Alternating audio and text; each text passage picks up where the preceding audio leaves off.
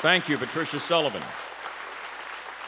Now, I'm right back at you because the next question is yours, and it is immigration related. Do you support securing our borders to stop the flow of illegal immigrants into our country? And if so, how would you secure the border? Build a wall or a fence? Do it with troops? Or all of the above. You know, we had a plan to finish the wall, and that hasn't been completed. Imagine that. We aren't doing what we said we were going to do. And then we have leadership in the administration who has said that they're going to send troops, and they were due August 1st. But shockingly, where are they? They're not there yet. We do need to drastically increase the border control, the border's security on the border. And we need to listen to the border states because they are the ones who are walking this nightmare out every day. And they need to be a big part of this discussion. Now, one area that I disagree with someone who I respect up here is on E-Verify, and I want to explain why. 54% of the time, illegal immigrants get through the E-Verify system. And do you know how they do it? They do it by identity theft. And do you know what happens in the areas where they use E-Verify? Increased identity theft. And we don't need to put a Band-Aid on this problem by putting a mandate on small businesses that more than half the time isn't working. But we need to get to the root of the problem. And that begins with securing our borders. It's a national security issue right now that we have hundreds of what's called OTMs, other than Mexicans, terrorists who get in this country, and they're here to do us harm. Now, selected candidate. Military, we're supposed to protect our homeland. That's part of our common defense.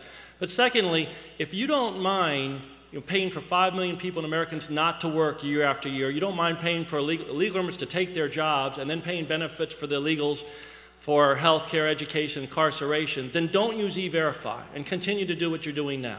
That's insanity. We got a system that'll work. There's no reason why in this nation, why we can't make sure that American jobs go to Americans and fine heavily any employer that violates that.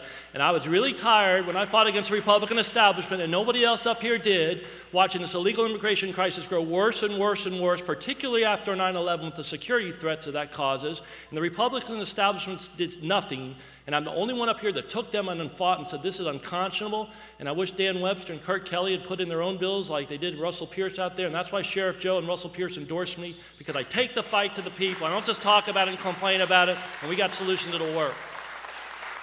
All right, next question. And it is related to Bruce O'Donoghue. 2 minutes. What would you do with the millions of illegal aliens now living in the United States? And nearly 1 million of them here in the state of Florida. Should they be given a path to citizenship? Should they be deported? Or do you have another plan? Well, I can tell you that my great-grandfather came here in the Spanish-American War, and one of the reasons he fought for the United States was so that he could become a United States citizen. Our family landed in Tampa, and then by way of Jacksonville, and then I grew up here in Orlando. The issue is we have to make sure that people come to the United States legally. So if they're illegal, they need to, we can grant them amnesty if they want to go back home, but if they don't want to go back home, then we got to incarcerate them and put them in jail.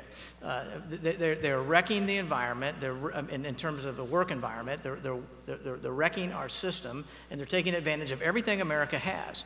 And so my situation, or my mind on this one is that we get them to a place where they go back home and they can reapply if they want to, but after that, they go to jail like anybody else who's here illegally.